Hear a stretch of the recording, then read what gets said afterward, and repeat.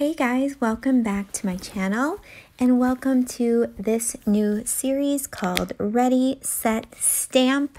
I am so excited to be joining with two of my scrappy besties, Heather from Heather's Crafty Life and Amanda Kirby, and we're going to be bringing this stamping series to you, which we will have a video out the second Friday of every month. So let's get started with this first layout. I'm going to use some Distress Oxides, and I'm using a couple of different pinks. I apologize, I do not have the inks in front of me at the moment, but if you would like to know which ones they are, I am happy to answer that in the comments, so just leave a comment below. So I'm going to use this old Heidi Swapp stencil. It's a 12 by 12 stencil, but I wanted to make two like sunbursts for my to anchor my photos on this page. And I'm scrapbooking a layout about basically the start of winter, and my journaling is going to be about how I absolutely love to wear winter hats. I wish I could wear them all year long. I love them so much. I love not having to do my hair and all of that. So that's what this layout is going to be about. And here I am. I'm just finishing up the Distress Oxides using one of those like makeup brush applicators. And I basically want them to barely touch in the center of the page, the two sunbursts. I'm going to work on the one sunburst now, and I don't think I make you watch me inking up the next sunburst. But as you can see, I'm wanting it to be darker towards the center and then fade out to be a little bit lighter towards the edges. And I just like the look of that. It's very soft, and yeah, so yeah, here I'm going to start the other, but I am not going to make you watch all of this. And let's see here. Okay, now you see I've got both of those starbursts ready there, and I'm going to come in with a few other inks. I've got, I think this one might be Faded Jeans with Distress Oxides, and then I'm going to come in with Juniper Mist, which is a navy blue, and then I'm going to come back in with the pinks, which are Tattered Rose and, what's the other one? Spun Sugar. And I'm going to be using several different small snowflake stamps from several different stamp sets in my stash. So I'm just kind of scattering those snowflakes all along the pink sunburst, you know, on either side. So I'm sorry, my dog hears my husband come in, and that's what happens. So I don't mind like going off of the pink. I think that looks really good, and kind of scattering them, but I'm trying to leave the white areas in between as open as possible. Now I'm gonna do like one round of stamping, and then I decide I want to add some white snowflakes. And I don't have really good with white pigment ink, white ink at all. I just feel like it really ends up soaking into your paper. So my suggestion, if you want white stamping, would be to go ahead and heat emboss with some white embossing powder.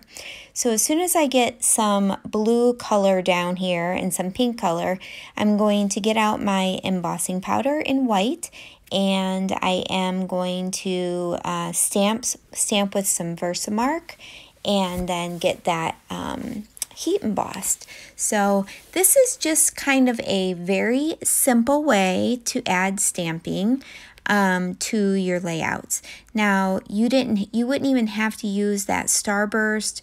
You could just do stamping, like repetitive stamping with the same shape like I'm doing, with different colors, and kind of just make it surround your photo. And I just think that really catches your eye and draws your eye to that photo. Another example of using this, like in this one I'm using snowflakes, but you could do hearts. So you could do a bunch of little hearts around your photos, or you could do stars and a bunch of different stars around your photos, and kind of go with that. Now, my suggestion with stamping is to pick out your papers first. So know what papers you're wanting to bring into your layout, and then pick your stamp colors based on your papers. Because if you just start with stamp colors, it's often very, very hard to match up a collection with just stamp, ink pads or ink pads that you've pulled from your stash. So I always try to start with a collection or start with some papers and then pull my ink colors based on those papers. It makes it much easier to match. It makes it look more cohesive, and you're not going to have wasted layouts basically, or wasted stamping, because I've done that before where I have just put together a color combo, maybe that I saw on Pinterest or whatever, and I do this really cool background or whatever I'm doing with the stamps, and then I can't find paper that will coordinate with it. So I've essentially done all of the stamping, and it's really not going to get me anywhere. So that is my one big tip with stamping. Here I am heat embossing those white snowflakes, and you're not going to see them very well in this video, but you will be able to see them in the close-up videos at the end. So there you see. Now that I've kind of got some of the stamping done, I can go back in and I can kind of fill in with stamping to fill in some of those spots. Now, I like for my stamps to overlap, so you'll see in the close-ups that I do a lot of overlapping with my stamps, and to me, it just looks more natural. It looks not so controlled, which is what I'm looking for. Another tip with stamping is to stamp with your largest stamp first. So what I did is I started with my largest snowflake, and then I went to the next size, and then the smallest, because then you can kind of fit that smallest snowflake in between and fill those spaces as you need to. So now I've decided on my title, and my title is going to be Winter is Here. And winter is from, I think it's from the Crate Paper Snowflake collection. And I had just a, what are they? The STC or SCT sampler that I get every month. And it's just a sampling of 6x6 papers. You can see it there to my left that I'm grabbing from. It's just a sampling of 6x6 papers and then a few of embellishments from a couple of new collections. It kind of gives you just an opportunity to try out something new without investing a large amount of money for a whole collection. And I think it's $10 a month, if I'm not mistaken. So I based my colors on that paper, that kind of stack of paper to my left, and I had very few embellishments to go with those. So what I did is I just went into my stash and I pulled anything that I thought would match, and I did find a super old collection, and I apologize because I do not even know the name of it. But it had this pink sweater, and it had a couple of other things like a hat sticker, and so I pulled those in and they worked out perfectly. I am so sorry again with my dogs. And then, so you'll see me, I'm just kind of working on each embellishment cluster, just trying to kind of put a little weight around each photo and I did back the photo with several different pattern papers, and I went ahead and tore a couple of the papers at the bottom. And I just like doing that for layouts that especially aren't, what do I want to say, aren't like linear or graphic looking. This is more like free flowing, so I just liked that torn edge with this type of layout. Certainly you could have done your photos in circles, which I think would have been really cool. But to soften up those squares is why I wanted to tear the edges. So now another thing I could have done here is I could have stamped the title, which I think would have been perfect to do something like that as well. But I did have these stickers that came in that small kit and wanted to use them up. So that's the route that I went. But this would have been a very great layout to stamp your title on because it's a very flat layout. And I am going to have some other dimensional pieces around the photos, but in the center there, it easily could have been a stamped layout as well. So you see I've kind of got embellishments just scattered everywhere. I had decided that I wanted to make sure that I had, you can see that round like wood grain snowflake there.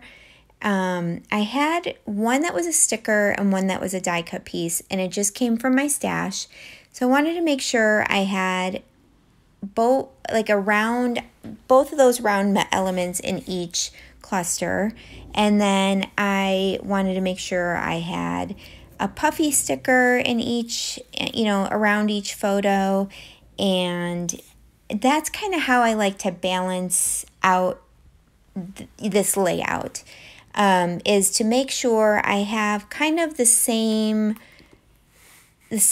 how can I explain weight? So I have like cardstock stickers, I've got puffy stickers, I've got wood veneer, and I just want to make sure I've got a little bit of each of that in each embellishment cluster.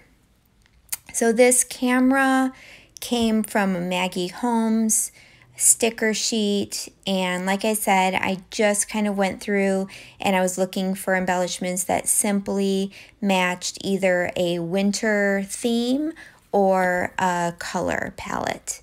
The puffy stickers that I use in here are from the Snowflake collection, and they came in that small kit, so that was really fun to be able to have those. And everything else is from my stash. So I'm going to go ahead and just kind of embellish around each photo. And I really, really love how this turned out. And if I would take away the stamping, I would not like this at all. I feel like it would have been too plain. It wouldn't have helped tell the story. And using those snowflake stamps, to me, helped tell the story. And that's what I love to do with stamps. One of the things I like to do with stamps. Now, you will find in this series that we are going to be using stamps in many, many different ways. You will see where stamps will be the main focus of the layout, or we'll be using our alphabet stamps, or we'll be using our background stamps. So there's going to be so many different opportunities to see how we're going to use stamps, and I really hope that you will all be inspired to get those stamps out and start using them on your layouts. If you're like me, I have, oh my goodness, so many stamps, and right now I am just not using them enough. So that is why I wanted to get this series started, so that I would start using my stamps and help to encourage you all to use yours as well. So I am going to leave links for Heather's channel and Amanda's channel below in the description box. Definitely make sure you go check them out. If you're not already subscribed, I hope you will subscribe to them. And also, if you're not subscribed to me, I would love for you to be one of my subscribers as well. And I hope that you will come along on this journey and you guys will learn some things along the way, and hopefully you will be able to maybe do some layouts with some stamping. Maybe we should come up with a hashtag. I'm going to talk to Heather and Amanda, and maybe we can come up with a hashtag that when you post something, if you hashtag that, we can be able to see your layouts and see what you did with your stamps.